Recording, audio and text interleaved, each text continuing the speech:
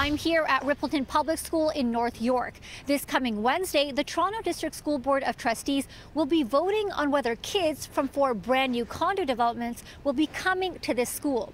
They live about 20 minutes away. The reason? There's no room in their local school.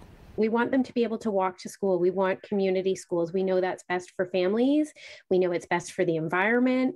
We know it's, sitting on a school bus for long periods of time it's not, the gold standard. Students from 4 new condo buildings being built in Midtown Toronto were supposed to go to their local Eglinton Junior Public School, but there isn't enough room.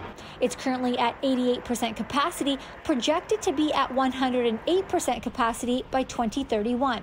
This is why in a couple of months, at least 35 new students from these developments could be coming to Rippleton Public School, which is about 7 kilometers away. We don't have space, especially in Midtown Toronto, where there's been development after development after development after development. And we've done so many different things to try to make space in our schools, from grade changes to boundary changes. The question is, why build new condos in a space where there aren't adequate services like nearby schooling? We reached out to the city for a response, and Toronto's chief planner wrote in part, "The planning, acquisition, and delivery of the spaces are the responsibility of the school boards based on each board's accommodation planning processes, related business cases, and provincial funding. The funding approach may require schools to make separate requests to the province for their facilities." Councillor Josh Matlow says the current system is problematic. The development lobby donates a considerable amount of money to the government. They support their elections.